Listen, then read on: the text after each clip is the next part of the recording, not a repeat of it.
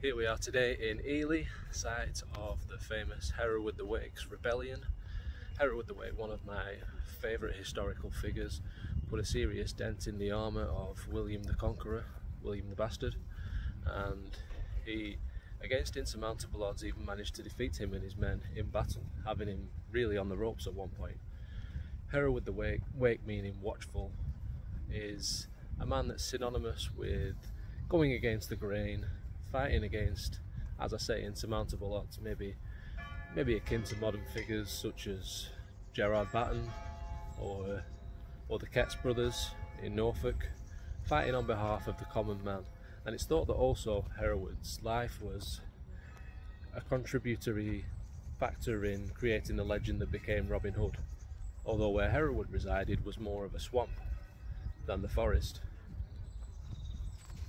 Now, many people speculate over the motivation behind Hereward's rebellion. Was it that he wanted a resurgence of the Vikings? Perhaps he was working on behalf of the Danes?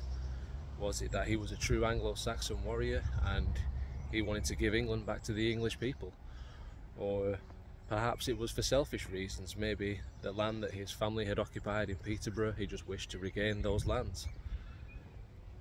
I know I've got my opinions, but I think Hereward, whatever his motivations were, really came a long way from being a young rebel, starting out in life with quite a turbulent persona. Not only was he outlawed by the king at the time, Edward the Confessor, but also by his own father.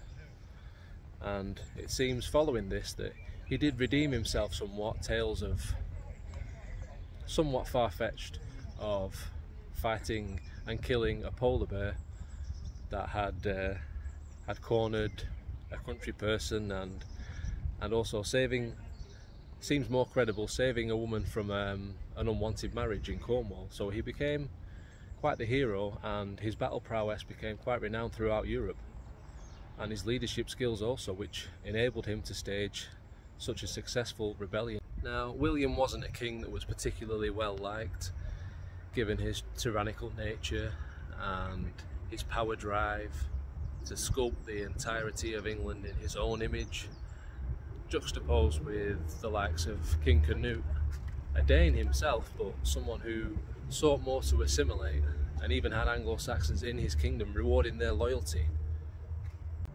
Now, Hereward had William on the back foot to such a degree that after William's failed tactic of trying to starve Hereward's men, having them cornered at the fenlands, not realising that Hereward knew the fen so well and had such farmland around him that he was able to keep his men sustained, William then resorted to using, akin to the way modern climate zealots tend to make wild predictions that New York will be underwater, even though it looks drier than ever to me.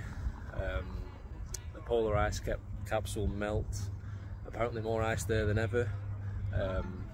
Acid rain, numerous false predictions, and perhaps William was the originator of this type of warfare, to keep Hereward's men fearful, on the back foot perhaps.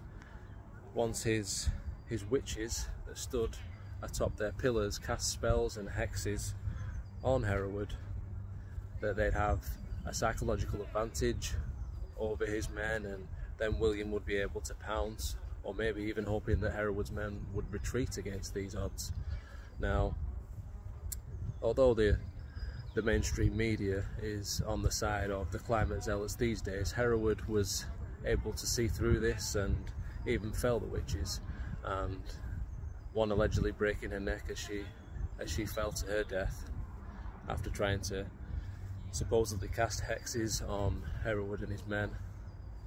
After this tactic failed, it seemed that Hereward, balls like a bull, portrayed a potter and infiltrated William's kingdom, perhaps to find out his next battle tactic, so he'd be ready for him in the next encounter. Either way, apparently Hereward was captured and then released. He was thought not to have been tall enough to be Hereward the Wake. His own legend preceded him.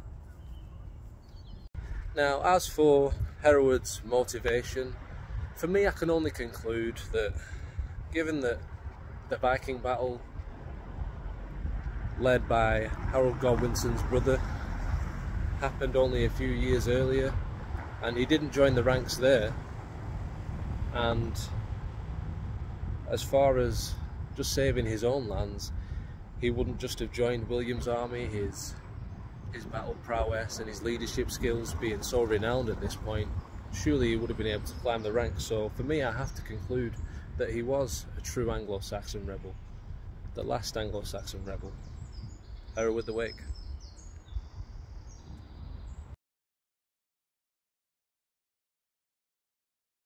Yeah, I heard the word king a lot.